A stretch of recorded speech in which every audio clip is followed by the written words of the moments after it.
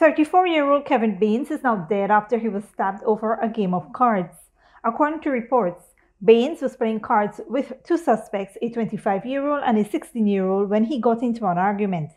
Police said one of the suspects took out a knife and stabbed Baines, took away his cell phone, and refused to give it back.